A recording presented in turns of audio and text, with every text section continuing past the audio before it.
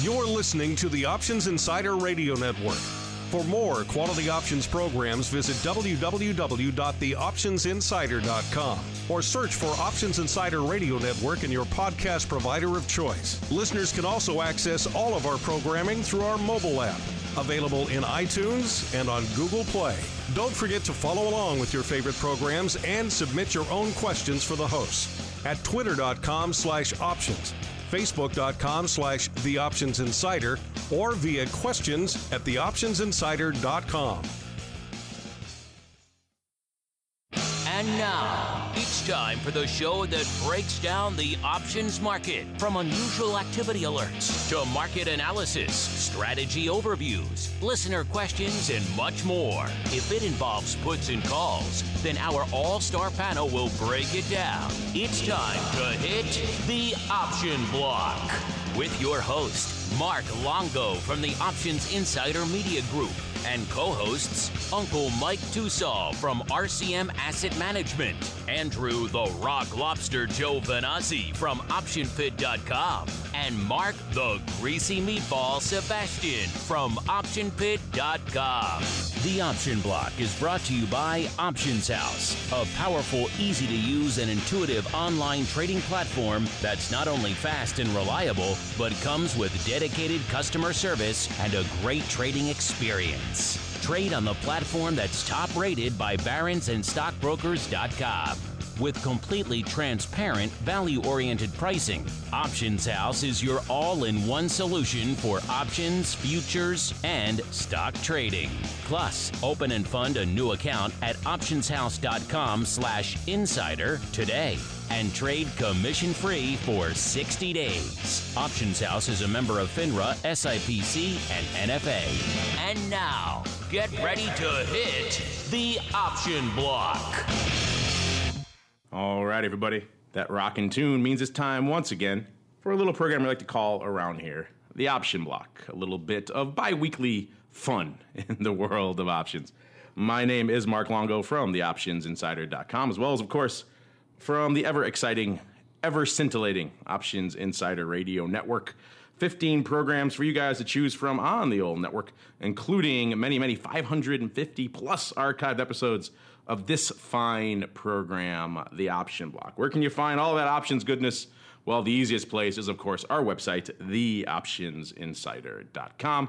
Click on the Insider Radio Network tab, and, of course, your audio journey has begun. Of course, we have a lot of great written content while you're there as well, so you can go there and mainline the audio. We won't hold it against it. We also have great alerts from the options market, unusual activity, breaking news, education, all that fun stuff. Surf on over there. You got some time in your work day, and you want to read about them, their options. Well, we got some good reading for you to do up there. And, of course, you can always find the radio as well via all the usual suspects: iTunes, TuneIn, Stitcher. Recently added a few new ones in the last couple of months. Added Google Play Podcast. It just came online a couple months ago. And just in the last week, we added iHeartRadio as well. So as more and more outlets get hip to this whole podcast thing, we will continue to add them as well. And, of course, you can always grab us via our mobile app, available for iOS, Android, and the ever-scintillating, ever fun, I'm sure 3 of you out there at least have it, Fire OS. All right, and joining me on the old program today, let's go in order of proximity again. So I got to start with the guy just breathing over my shoulder here on the left, Mr. Todd Rich.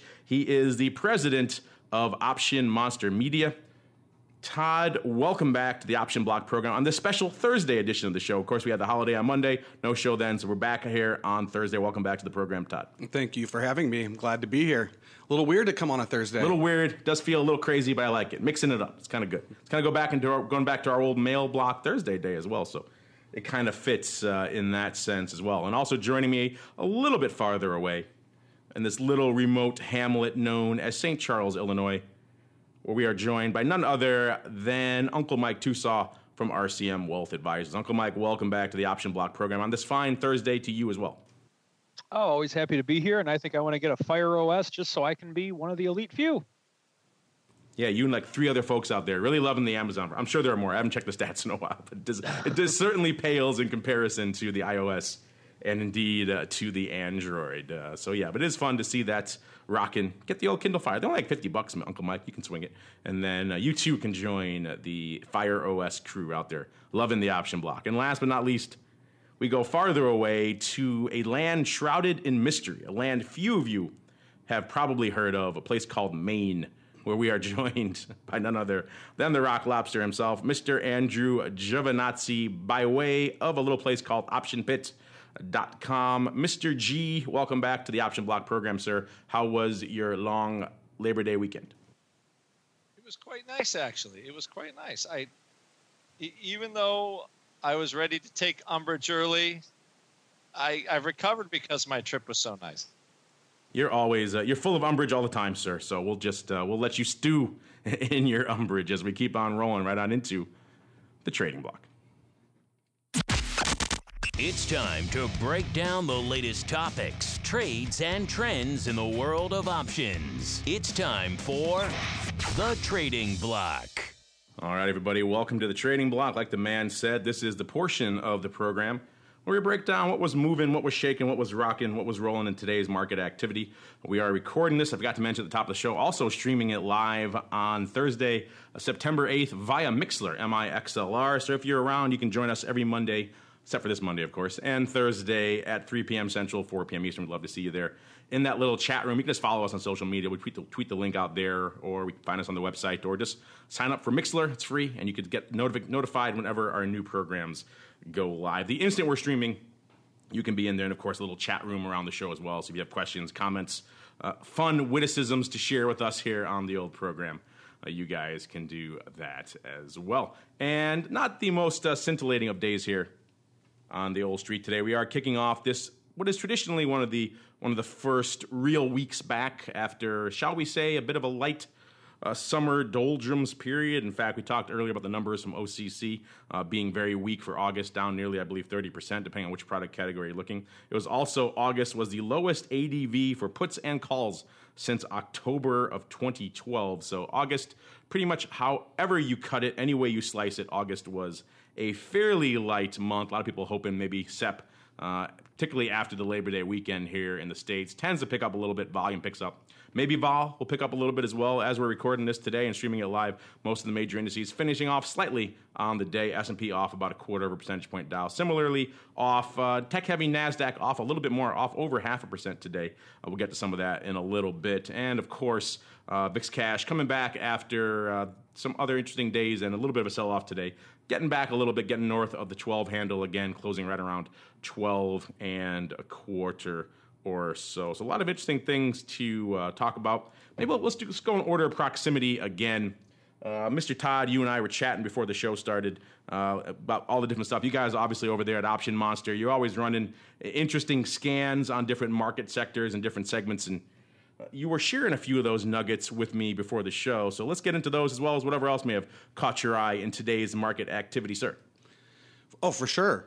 This is actually what Option Monster does. We've got some incredible tools that if you go out there, you can take a look, and we have a thing called Research Lab, and you can take a look and find some of those places in the market where there is some activity. And one thing we've noticed lately, as everyone's looking for an opportunity, it snuck up on us, is Latin American utilities.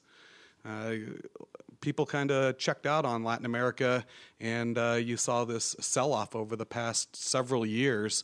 And in the last few months, it has come back. They're hitting all-time highs for their year, and across the board. I mean, just something I'm not quite sure what that means, why people are looking back at Latin American again. Maybe they're going to see they're hoping to see some things in Brazil.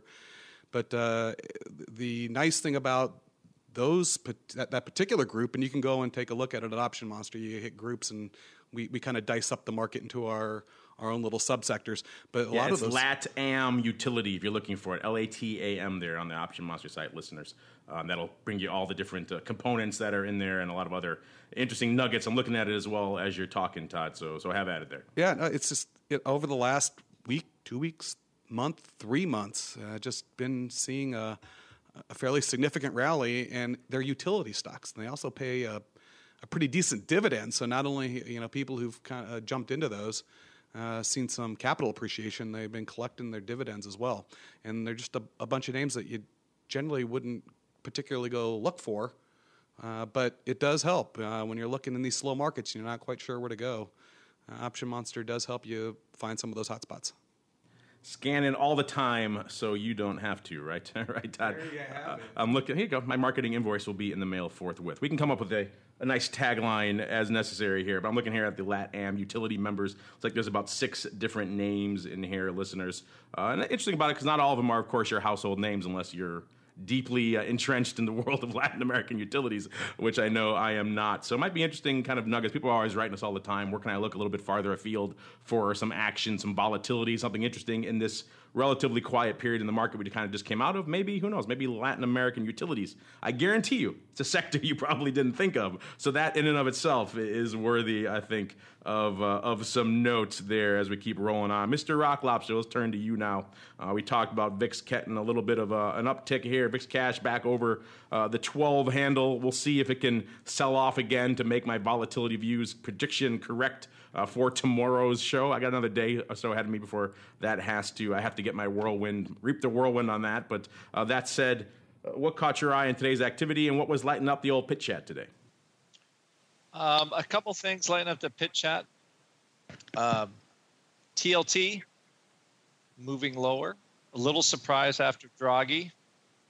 Basically, I think he's kind of announced the end of European QE. That's sort of how it looked. Banks rallied, and banks rallied pretty hard.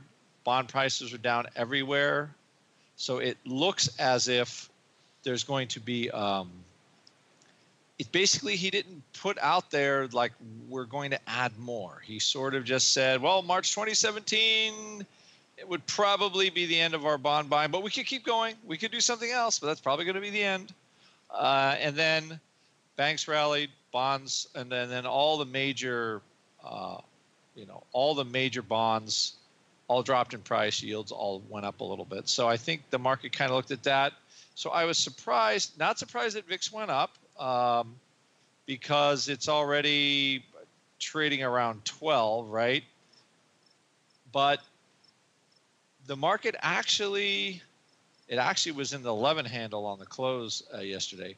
But the market sort of took this little rally or the little rally in yields and ignored it. So I think you could see your VIX. I think you could see VIX easily getting into the 11 handle tomorrow. It's catching a bid today into the weekend.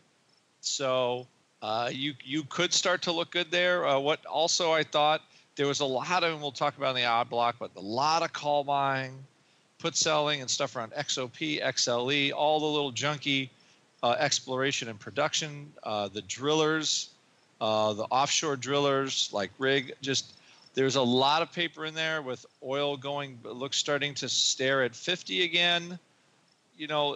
Again, there's the narrative has been like sort of things are bad and oil prices are going to go down, all this kind of stuff, that it was sort of baked into a lot of these names. A lot of them are still like big part of XOP, a lot of the offshore drillers, a lot of domestic drillers still trading at really low levels relative. So there was some call buying and there was a little action in there. So that led up to pit chat. We looked at CMG as well as a little bounce. I guess Ackman's trying to buy or did buy a stake in it. I mean, I don't know. He's been wrong on a couple, so maybe he's due for a hot streak again. And at the same time, VIX futures themselves, just did not move a whole lot. The market didn't really drop a lot, dropped a little bit. But you didn't see really any action out of the VIX futures at all. So it seems like stocks and buyers of stocks took the ECB announcement in stride and kind of kept on moving. So I think there's more of a reason that I think, Apple was down $3 today, or almost $3. So that was probably most of the drop everywhere. If Apple was unched on the day, I think we'd probably be up. So anyway, we'll see how all that shakes out going into tomorrow and the rest of the week. But, we had the most significant break in bonds that I can remember. And we're starting to stare at kind of those, I believe we're at the low tick for TLT. since I think we did today, since that whole Brexit thing happened, we almost made a low tick for the last 2.5 months. So we're right there on the bubble of whether it can keep going. But I'll just say it did not look great for bonds, and the market actually took it okay. So we'll see if that goes along, and you can win your weekly vol views bet and get a beer out of Russell or Mark. Yeah, good luck getting any beers out of Mark. That would be a victory, a moral victory in and of itself. By the way, Mr. Rocklaw, so he's not very bored. He's just, I think, still on vacation. That's why we hear all those crickets. Are you still on vacation in the Cape there, sir? No, actually, those are the crickets around my just the main rural crickets? home. I actually... It sounds like there's a cricket. It sounds like Jiminy Cricket is on your shoulder as you're talking. I'll close my windows, but I am surrounded by... this thing called nature? There's a lot of nature. What I don't know what you're talking about, sir. That's madness. Is nature the fire trucks and police cars that go by our studio windows here 24/7? That's what we call nature here down here. Going back to before, what you're talking about with the market's reactions and perhaps not being overly enthused in certain areas, you can certainly sum up the market's reaction to the new iPhone with a bit of a collective shrug. Apple off today, nearly 3%, about 2.6%, nearly 3 handles today, closing right around 105.5 or so. Uncle Mike, I know this is your neck of the woods. You're not as big into the Apple holdings as you once were. But still, you are a devotee of all things Apple. This is usually a period where we saw a decent run-up going into an announcement like that. And some months we've seen 3 to 4% in the lead up to a new iPhone announcement. Didn't really see that. It was a bit of an anemic rise out there in Apple stock. Then, of course, selling off afterwards. So if you were out there banking on this inevitable Apple rally coming into the announcement, then not so much today. But that said, what are your thoughts on the announcement and what's been going on in the stock? Any readjusting out there in Apple for you, as well as what else is catching your eye out there today? A couple things. Let's talk about Apple to start with. I had a friend on Facebook saying Apple will not be having the headphone jack in the new iPhone. Thus, I am moving to Android. I don't think that's a good move with what they're doing. I know eventually we'll probably all have wires will be a thing of the past, but I don't think it's quite time to get rid of the headphone jack as of yet. If you just look in the Metro train or just if you look around Chicago, even people still use corded headphones. They're still a pretty big part of things. So I don't know if that's the best thing to do as of yet. The other thing with which they're doing in this new phone is it seems like it reminds me of the XFL in a way. If you guys remember that league that was trying to say, oh, we're not trying to compete with the NFL, and so a lot of people are interested in it. 2 weeks in, we're better than the NFL. That's kind of what it feels to me like Apple's doing. And the reference I'm making is to that of the camera on the iPhone. They're trying to say that this camera on the Apple is just that good. And they actually, I believe it's tomorrow, they're going to be posting some Sports Illustrated pictures with a Sports Illustrated photographer using the new Apple iPhone, and just to kind of showcase the power of that camera. Now, there's no doubt in my mind it's probably going to be a phenomenal camera by a phone standard, but someone who's normally looking to have that high quality of a picture typically would buy a specialty camera, I believe it's a DSLR camera. And so I don't know if that's really going to attract a photography aficionado to buying the phone just because it has that. So I really don't like the things that Apple's doing with this. I think that it's some interesting ideas, but I'm not a huge fan of it. Now, with that being said, there's a lot of people out there in the cycle of renewing their phones that are going to need a new phone pretty soon. And when that happens, there's just the Apple junkies out there that will go with an Apple, and the people that have drinking the Kool-Aid and think that it's Apple and only Apple is the only thing that exists in the universe. And I remember I have an uncle who's about 60 years old, and so he has an iPhone. He had something happen to it where it was giving him this weird message, so I helped him fix it. And I was saying, oh, have you ever thought about getting an Android? I don't think it does this. And he just looked at me just scared to death. He's like, I wouldn't want anything that complicated. And so that's just kind of the Kool-Aid with which Apple sells, is that we're the simplest, we're the best, we are Apple. And so there's people like my uncle There's people that are just love Apple. So with that, once it's out, I do think there's going to be a lot of people that'll buy the new iPhone just for those reasons with which I just mentioned. So I think the news of what Apple's doing with it, it's bad initially, but it might lead to a little bit of a pop after it goes down a little bit more, is kind of my opinion on that. Other things that are going on in the marketplace, I was just looking at a chart earlier today. SPY, exactly 1 month ago today, today is September 8th, for those of you that are not listening live. On August 8th, the close for the day was 218.05. The close for the day today was 218.51. So we've moved roughly 4 points in the S&P 500 over the course of the last month. Not been a lot of action, folks, and I got to say that I was kind of expecting a little bit more to come in this week, but really nothing's happened as of yet. So, maybe people are spending another week in the south of France or something like that, or maybe they went to start to short bonds, or maybe buy some oil because there's action at other places, or in the Brazilian utilities, as I hear. So just another interesting note is how we have kind of a slow market this week. It'll be interesting to see if we get some movement next week. And in terms of Sebastian buying beer, I'm going to stand up for the guy because he bought me a phenomenal steak one time, and he's offered to do it on other occasions. So I'm standing up for Sebastian. That one steak once in 2012 was quite delicious. I agree with you.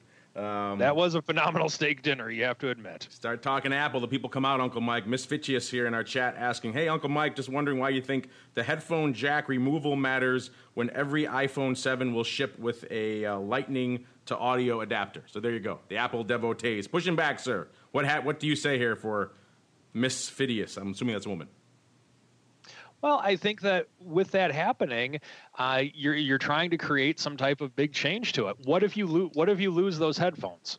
And with that, as a user of wired headphones myself on my Android, by doing that, I believe it is easier to keep track of them. And so, if you do lose those, the special headphones for the iPhone, I believe it's $99 to buy new ones. Whereas if I lose my headphones for my Android, I can just go to the dollar store, my favorite store of all time, Dollar General, and I think I can get it for $1, I believe. So I think that's going to be a problem for people. I'm not a fan. I don't think we're ready for it as of yet.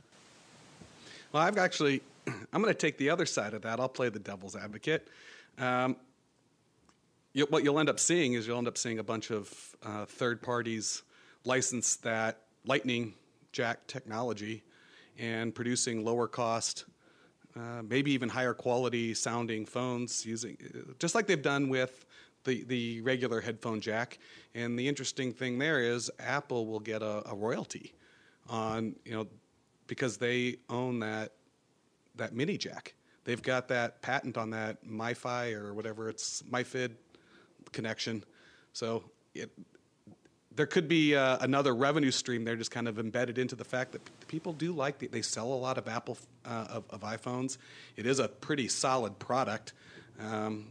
It's just not, the company isn't priced as that growth company anymore, and they've really just priced them. It's a low PE. It's all been put into the stock. People do like them, the iPhone, and people buy them all over the globe. Apple's never met a proprietary port or technology, indeed, that they don't like and smile upon broadly. Uncle Mike, I guess you have won her over, Miss Fitchius, saying good point to you. So apparently you have brought her to the dark side with you. Maybe that isn't the worst thing after all. The other thing, speaking of the dark side, really quickly before we move on to the odd block, it was of course a big day out there in Crude as well. Kind of mixed signals coming in on Crude land. All you have to do is search for Crude in any of the big outlets, Bloomberg and the Journal, for example, and you'll get two diametrically opposed stories, which is kind of funny. The Journal, others talking about, of course, kind of the bit of the surprise drop in stocks, which as a result, of course, sent WTI up about 3 to 4% today, and the other products as well. Of course, a lot of people who have a little bit longer view on Crude saying that was just hurricane related, and that's going to come back down a little bit, but still.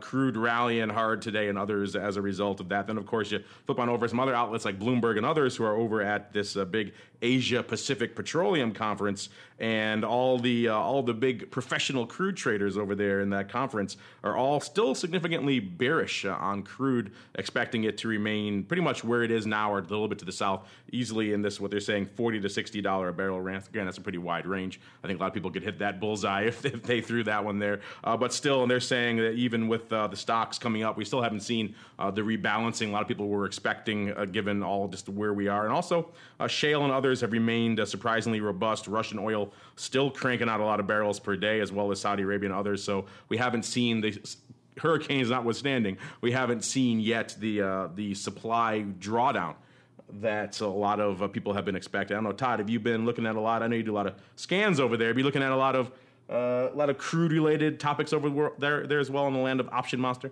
Oh, for sure, everyone is paying close attention. And you mentioned, and I just think it's kind of interesting, is you mentioned Russia and Saudi Arabia, and they've been meeting, and they've been trying to come to an arrangement or some type of an accord, and you'll hear it as Russia and OPEC, but it's really Russia and Saudi Arabia both saying, hey, we're going to come together and we're going to try to stabilize the market by stabilizing production. But you've got two countries that are notorious for not being particularly trustworthy. And I think that the credibility of, when they talk like they're going to back off of oil production and you see a spike in oil prices, you might see an immediate reaction to that afterwards is these guys aren't going to do that. They still need the money. And so they're not going to cut back on production because they just need to keep cranking out more oil. They need the cash. Yeah, they're between a rock and a hard place there. They could, of course, that's the problem they've been facing for a year or two now, where they can slow down the spigot, let the price go back up, but they need to print money at the end of the day, so they keep hitting it. And what happens when you hit the bid all day long, things tend to drop over time. And I think with that, we're going to keep on rolling, talking crude, and some other stuff cooking in there in today's activity as well. So let's keep on rolling right on into the odd block. It's time to break down the most interesting, unusual, and downright questionable options activity that's been identified by theoptionsinsider.com. It's time for the Odd Block.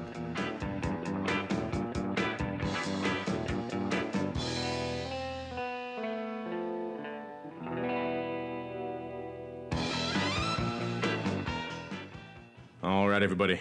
That funky tune means it's time once again for the Odd Block, the portion of the program here where we put on our fedoras and our trench coats and we bravely adventure into the parts of the options market that maybe you polite, well-heeled, well-intentioned folk just don't want to go. You're too smart, but we do it for you anyway. We're going to kick things off in an area that probably makes a lot of sense given exactly what we were just talking about.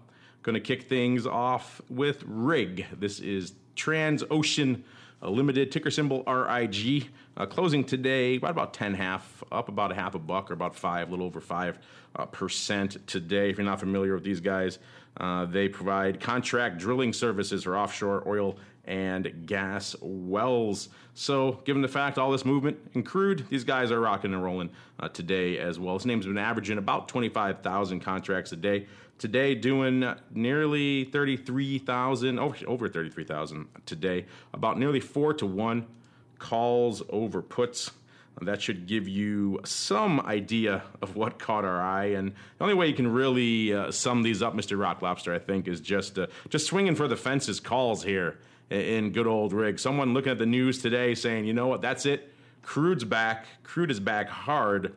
And apparently crude is back like tomorrow because these guys are not messing around. They're not buying OC or DEES or JAN calls. No, they're buying the SEP weeklies, so expiring very soon, expiring with literally 1 day to go. The SEP 10.5 calls for a nickel. We first saw 700 of these going up, paper gobbling up for a nickel as the day went on, a total of nearly 10,000. 9,500 going up on sweeps across multiple exchanges, including the SIBO.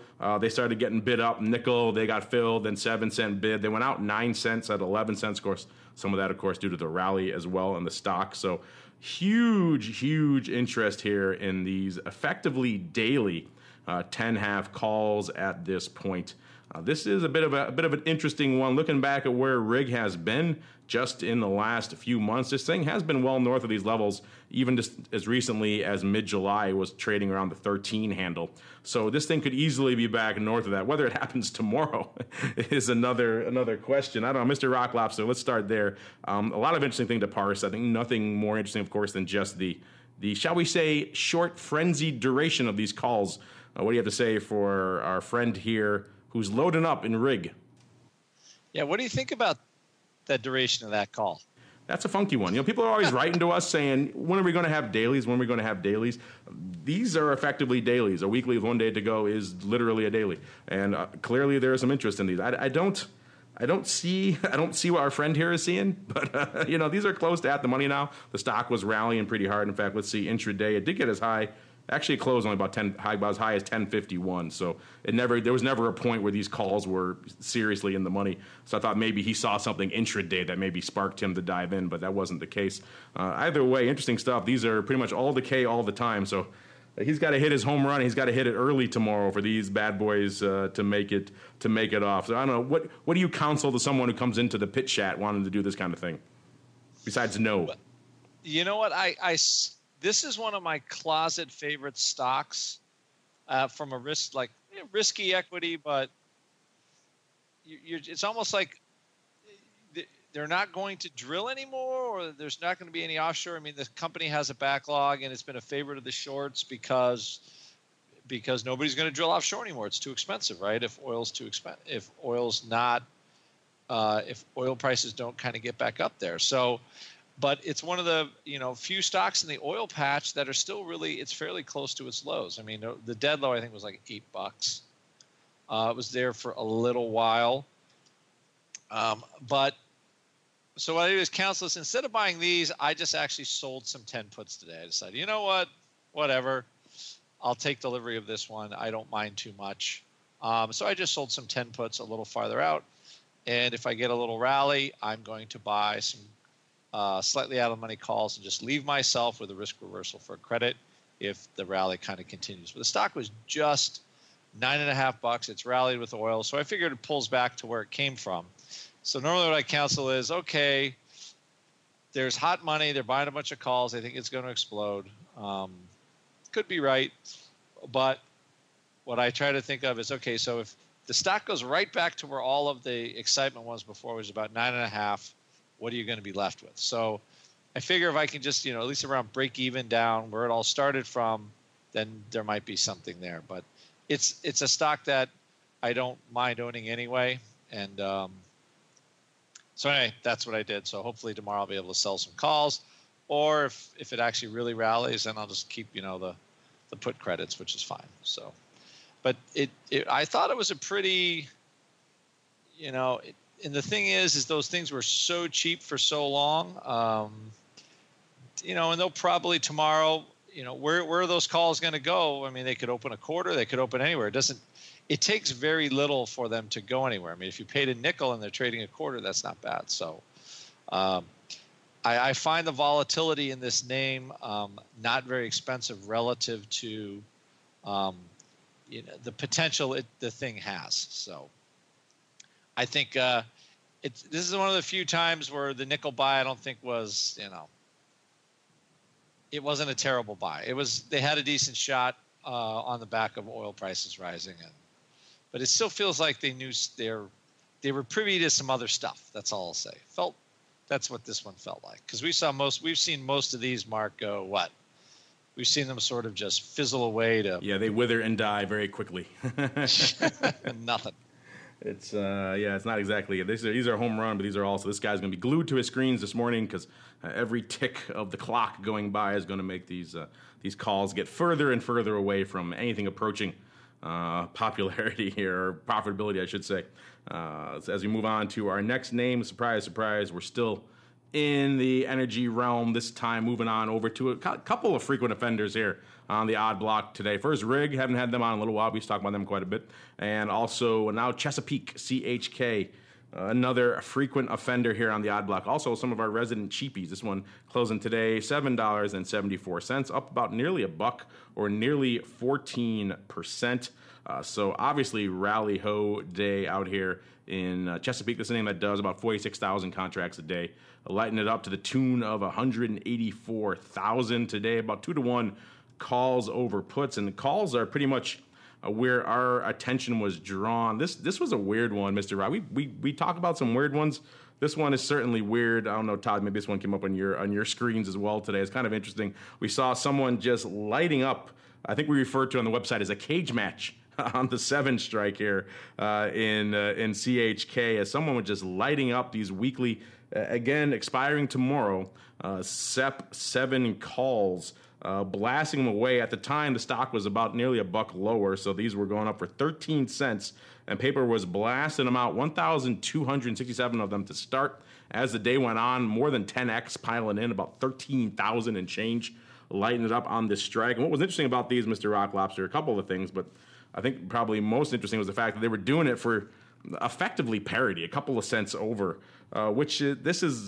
that's one of those trades when you see that going up, you kind of just like, what are you up to? What are you about here? I mean, there's 13,000 and change going up, only 3,000 opening. You could certainly maybe see an argument for doing it if it was closing. You're coming in, you're gonna blast them out. You don't care where you get it. Maybe you had a profit. You're sitting on. You don't care if you give it up a little bit there. But when you're coming in and you're aggressively opening at or around parity, it's kind of hard to champion that. Obviously, people were stepping in to buy these and doing it pretty hard, hence our cage match conversation from earlier. Also saw some decent paper on the SEP 7 halves. The weeklies going out tomorrow, as well as the 8s with doing about 5,000 and 3,000 contracts respectively. So all those strikes lighten it up. I don't have the prints on the latter kind, so hopefully they were a little bit better than the 7s, but I don't know. Mr. Rock Lobster, what are your thoughts here on just unleashing size with 1 day to go at effectively parity?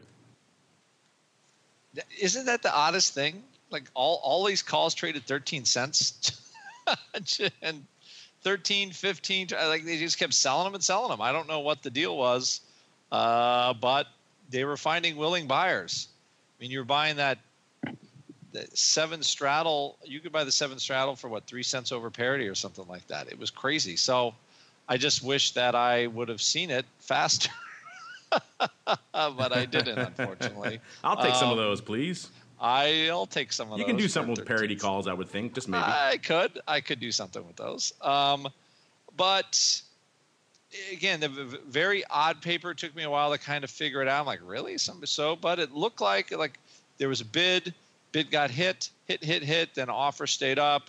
And then obviously as the liquidity providers are getting some stock filled, they scooped it up. CHK was of high short interest when it was down below $2, and it's made a pretty big comeback. I believe it's an Icon holding. I think he owns that in FCX from higher prices. But very interesting. It's feeling like a little squeezy. And I'm still confused on the call seller. It almost felt like somebody programmed an algo backwards just to keep dumping calls out there, because there was just there's a lot of. I didn't mean to sell those. Wait a minute! I hit the green button. I hit the red button when I want to hit the green button. So very, very odd paper, but the buyers, it looked like, are extremely happy today.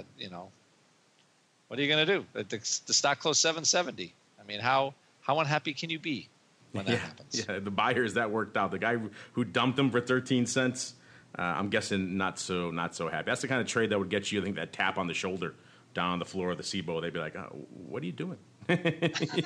You got 1 day to go. You're giving these away. The stock's $1 in your face, and you did it for 3 cents over parity. And maybe you come upstairs for a little bit. Yeah, I'm just watching. They traded like at every penny increment from 13 cents to 75. Yeah, that does sound like an algo program the wrong way. You're right. When they're hitting every bid the whole way up. Yeah, the only thing I could possibly think of, it was someone who had a lot of stock to sell, although I don't know why they wouldn't just go out and sell the stock as opposed to selling these calls and hoping that you get assigned on them. But yeah, it is a little odd. usually you got some other axe to grind somewhere that makes you want to do this. Otherwise, the parity just makes no sense. But c'est la vie. If you don't know what we mean by parity, listeners, then just tune in some of our earlier episodes or check out the website or hit up guys like Andrew, or maybe Todd and his education team and research team over there. All these people can help you with that in-depth, elaborate concept. As we move on to our final name, getting a little bit farther away from Crude this time. Going to wrap things up here in China. In particular, the iShares FTSE Xinhua China 25 Index ETF. Say that 5 times fast. Is the ticker symbol FXI, closing today right about $39, even up about 1% or about 37 cents on the day. This is the name that does about 81,000 contracts a day, doing nearly 3x that, doing about nearly 240,000 contracts today, about 5-to-1. Calls over puts, and once again, our attention drawn to the call side of the fence. In particular, SEP and October. We started kind of a little bit of a mixed bag here, starting off with the SEP 39s paper, just lighting it up, picking up 8,000 of those for about 43 cents as the day went on, a total of nearly 30,000. Lighting it up on that strike for prices in that same range, around 43 cents or so. We also saw 39 halves lighting it up as well, so like about nearly 20,000 of those bad boys going up. We also saw in October as well, we saw OX lighting it up to the tune of the OX 40s, lighting it up 54,000 times, and the OX 40 halves also about 40,000 times. Most of these were going up. Looks like with some stock as well. Looks like a lot of delta neutral activity, but it seems like the lion's share of this on both SEP and OCT did appear to be delta neutral buying, which in this case looks like someone's lining up apparently for the return of volatility and return of it in a very big and aggressive way sometime soon here in China. Hence, loving themselves some FXI. Looking here at what FXI has been up to lately. It's at the upper end of its recent trough. Of course, back earlier in the year, this thing was trading around 28 back in the frothy period of late January, early February. But before that, it got as high as about 38 back in October and November of last year. So our friends here were already back up on that level. So our friends here obviously expecting it to go somewhere, but not stay here. Mr. Rocklop should take us home with our friends here, loading up on all the vol here in FXI. Huge call buying. FXI volatility, I think I'm pretty sure it's at a 2-year low. I was looking at buying some juice in here like 2 weeks ago, and we were early. So actually, because of the run up, we just started to get close to being even again on it. But volatility, very cheap. Don't you remember like China was in a recession or something, and they were going to stop growing and the world was going to end and all that? Do you remember that? It wasn't that long ago. That was back in that same period, that Jan-Feb period when everything was melting down and we were moving 1% a day. It was $29 and now it's $39.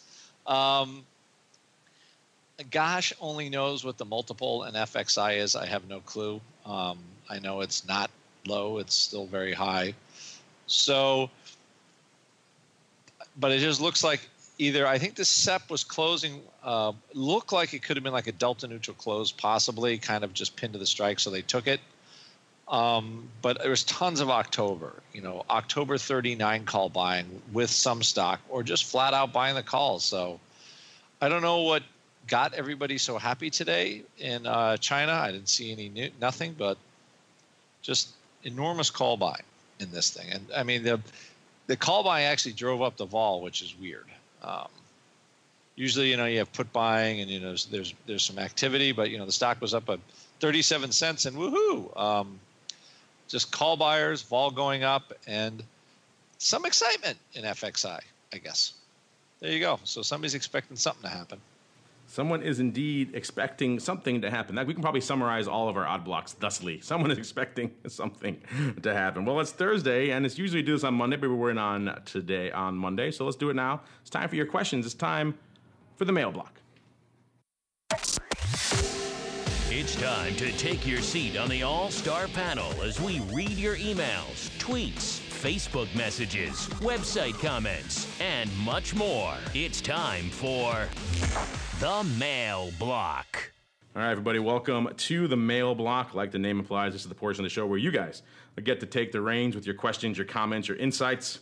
Not just for us, but for your fellow listeners. You can always hit us up via the old-fashioned way, email, website, social media, or hit us up live like a lot of you like to do as well, including we had some earlier. We also have, what is this, JPMTrader hitting us up via Stock Twits.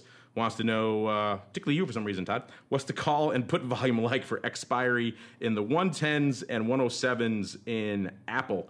Well, I happen to pull this up, at least on the weeklies right now, and they seem to be fairly rich strikes, about 40,000 or so open on the 110s. These are expiring tomorrow. I'm assuming it means very near term. And the 107 puts also about 12,000 open, but about 16,000 going up today out there. So if all that is opening, you're going to have probably at least 20-odd thousand, if not more, depending on how much of that is actually opening. Again, going back to the old saw of we don't know until tomorrow. An old complaint of our listeners why we don't have the OI updated more frequently. But it seems like fairly heavy open interest on both of those strikes you mentioned there, Mr. or Mrs. JPMTrader. Some interesting stuff there. Also, we have I Hate Noto saying he hates Twitter and he dumped it. So there you go. He's not loving feeling the Twitter. So a lot of fun comments there. This one comes in from this is the old-fashioned way from Zachariah hitting us up via email. He said, "What's the difference between a collar and a bearish risk reversal / combo?" That's an interesting question. This kind of gets into some of the semantics, Todd, of options terminology. That's one of the issues with options, some of the terminology, a little bit arcane, a little bit of minutia. Minutia, of course, the collar is you're buying a put, you're selling the call. To me, and maybe you have a different connotation to this. To me, when I see, because they're the same thing otherwise. Bearish risk reversal and a collar should be the same thing. But to me, when I see collar, that to me implies an underlying component. Do you think that way as well? The collar always has to have some stocks. Otherwise, what do you really collar with? Oh, no, that is exactly. You hit the nail on the head. Is a collar is really a trade to protect a long stock position. You've got the stock, you've got the underlying. You're going to you're either buying a protective put and financing that lower strike put by selling a higher strike call, but a collar is definitely an underlying component with it, where a bearish risk reversal, which could be the disparate strikes, or a combo could be you can actually take a short position by buying the put and selling the call at the same strike, and it's essentially the same as being short the stock without having to have someone cover your short stock position. But the bearish risk reversal or the bearish combo is you're looking for the stock to go lower and you're trying to take negative delta, whereas a collar is a hedge really against an underlying stock position. Yeah, I see one definitely more defensive versus one being much more speculative in nature. He puts combo in here. That's an old school use. That's like a rock lobster usage. You call any combination of calls and puts, regardless of different strikes, a combo. Even though to me, when I think combo, I think the way Todd does, which is the same strike, so a synthetic short or long the underlying. But I know, Mr. Rock Lobster, you have a little bit, shall we say, older school view on this terminologies. What do you have to say here for our friend here, Mr. Zachariah? You're all just youths. You're youths. Just wet behind the ears there. Youths. As far as combo goes, I think I always think of it's hard to imagine. Well, first off, most people don't use a collar for just a net short anyway, right? I always see just collars. Without using it against the stock, it is just kind of a funky short position. So, or I mean, when you teach skew, you would call it a long skew position. So, you know how I am with collars and combinations in general. I need credits to do them. So, and usually it gives me one move when you own the stock. So that's kind of where I am on those things. Yeah, so in long, short, pun intended, you got stock, it's a collar, or you have underlying, it's a collar. If you don't, it's a bearish risk reversal, pretty much. And it's never a combo unless you're rock lobster, in which case anything with calls and puts, different strikes, is a combo to him. All right, let's go. Let's see. We got time for, I think, a couple more here, maybe at least one more. TradeCraft, I like that name. He or she says, is there a correlation between high options open interest and high options price levels? Well, Todd, you've been on the brokerage side for a long time, as well as now you're on kind of the analytics research side. I think there are some people who kind of conflate those two things. I think an option is an underlying stock that's very expensive is somehow going to do a lot of options volume. Can you why don't you maybe dissuade our listener, or give them the truth of that nugget? Otherwise, we'd be seeing huge numbers for the price lines and the Googles and a lot of the other names out there, right? Right. Now, the Berkshire Hathaways. Yeah, there is. I really don't see any correlation there at all. The price of the option is it's a risk transfer vehicle, right? You calls and puts, and it's a way for people to transfer risk.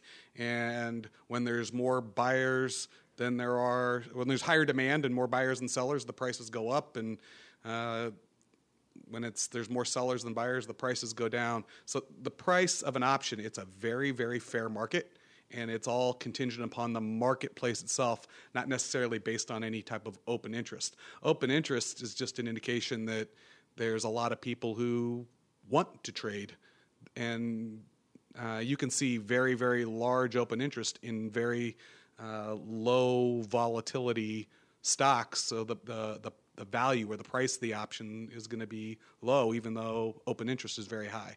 So there really is. They're two totally separate concepts. Have at it, Mr. Rock Lobster. Oh, okay. Open interest. So this is one of the things with open interest. Like, people say there's a lot of open interest here, so this is going to mean this, or this is going to mean that. All I could say is, well, not necessarily.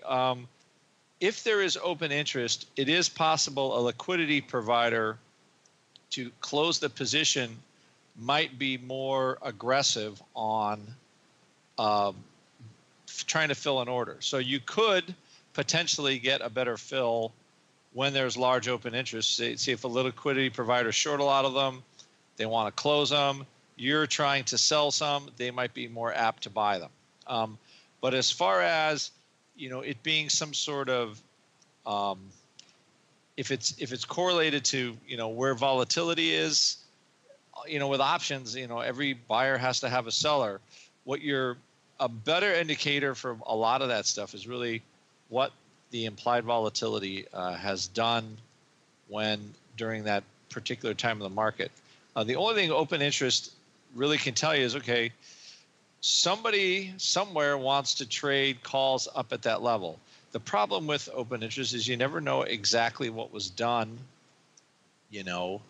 against the option position. So that's something when we do the odd block here and we do unusual activity, we're always trying to ferret out if we can see stock against that. If you can't see stock against that, you really don't know.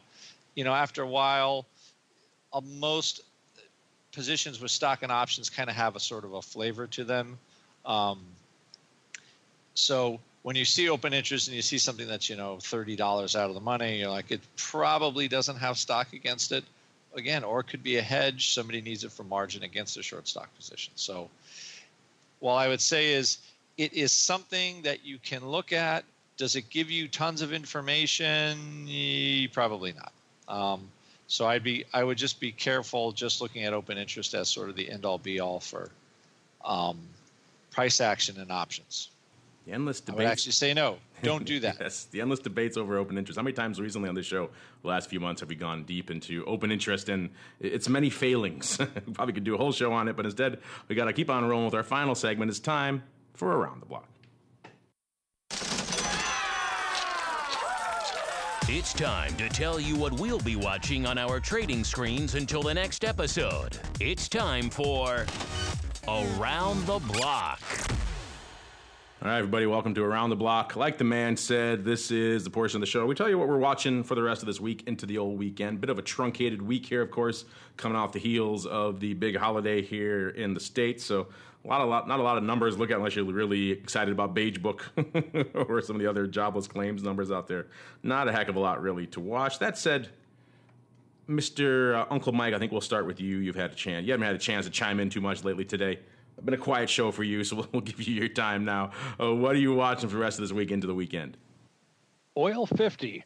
Do we have a shot at breaking through the 50 mark? If we do, we've tested it a couple times, and I think the most exciting thing, which I think isn't really saying much right now, is can oil break through the 50 mark? So that's one of the main things with which I'm watching. Also, once we settle in a little bit after the iPhone debate, who's going to be right, who's going to be wrong in terms of how Apple's going to react to that. And also, just like Andrew was talking about at the beginning of the show, bonds, we actually had some downward movement in bonds recently. So a lot to watch. There's a lot of pieces in place for some exciting things to happen. With all those things I mentioned, something might happen. There you go. That your 50%, your 48% guarantee that something might happen, sir? I can't go that definite. Come on now. All right. And Mr. Rock Lobster, what are you keeping an eye on for the rest of this truncated trading week here? Well, we have a shortened week. I would like to see if this sort of post-Draghi sell-off bonds continues. I think it probably will stop a little bit at some point. And oil rally continuing, if this is kind of real, I would love to see it. Also, looking at technology stocks as they've sort of, and kind of closet-wise is Tesla. This is kind of a subject in our chat room because there's definitely the bloom is off Tesla. I mean, it was trading at 245 or something when they were launching the new car. Now it's below 200. All of a sudden, everybody's like, wait a minute, maybe they got some financing issues, or, what's really the equity going to be worth when they keep having to raise all this money to keep things going? So I think a little bit of the shell has been pierced for Elon Musk, although he's, obviously a hugely talented entrepreneur. I think it just might be one of these things on where we just see where it all lands. So anyway, interesting. We're just taking a look. Yeah, we were so caught up with WTI and other stuff, we didn't get a chance to really comment on Tesla. Tesla obviously selling off again today, off about 2.25%, or a little over 4 handles. Back south of the 200 handle again, that much watched, much ballyhooed 200 handle out there again. It seems like you're right, Mr. Rock. Kind of a confluence of negative events out there. Of course, the heat off that Solar City deal, this cash squeeze they're coming up against, as well as I'm sure some of the reflexive heat off of SpaceX exploding, even though it's not the same company, the same people at the helm, so a little bit of reflexive hate or lack of love there, all kind of piling in on Tesla. Let's take it home. Mr. Todd, what are you watching for the rest of this week into the weekend, sir? Given that there's nothing to really watch in the markets, I'm going to go watch a one-man show, Bloodshot, at the Greenhouse Theater here in Chicago. That's what I'm going to be watching. Maybe a movie. I'm going to go see Come Hell or High Water. And the markets, again, it feels like it's still summer. People, even though it's after Labor Day, it still has the feeling that no one's quite back yet. So next week we've got some numbers, CPI, PPI. I think retail sales are due again. So other than that, it's go watch something else other than the market, which, by the way, is not bad advice.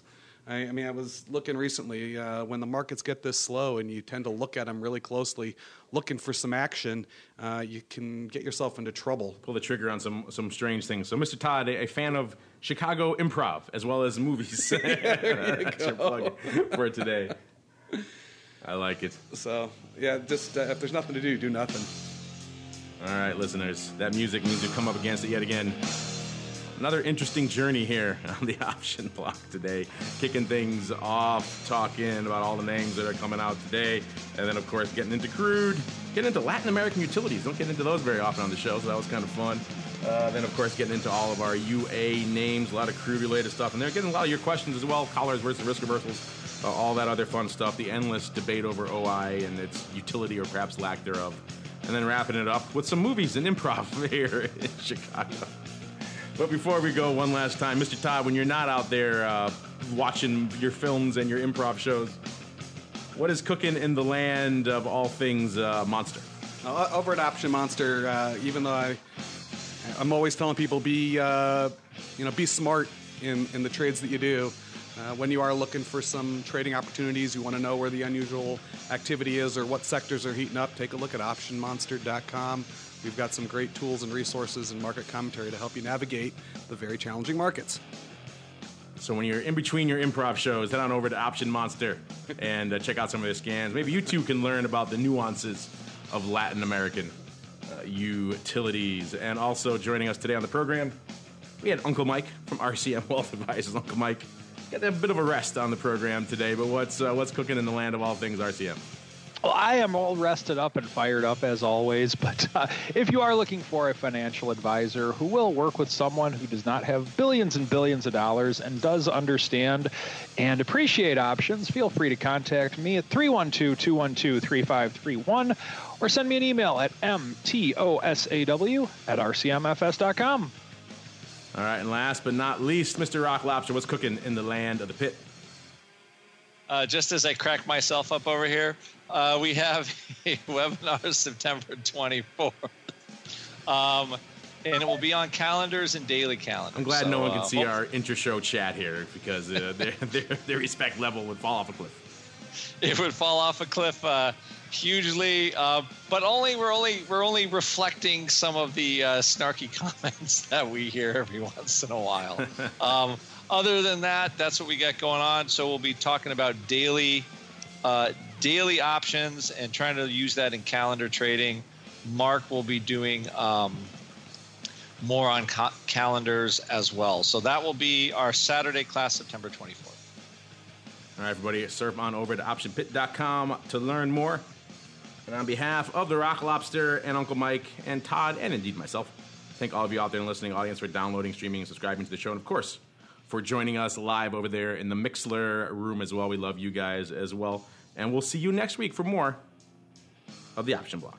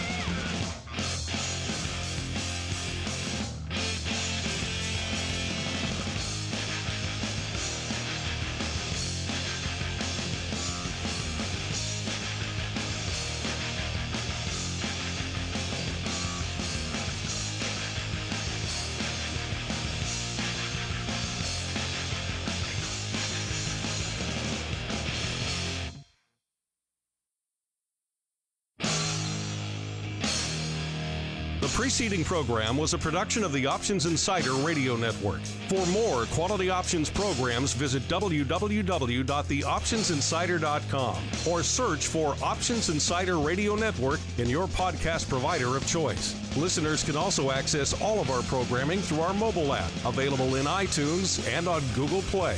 Don't forget to follow along with your favorite programs and submit your own questions for the hosts at twitter.com/options, facebook.com/theoptionsinsider, or via questions at theoptionsinsider.com.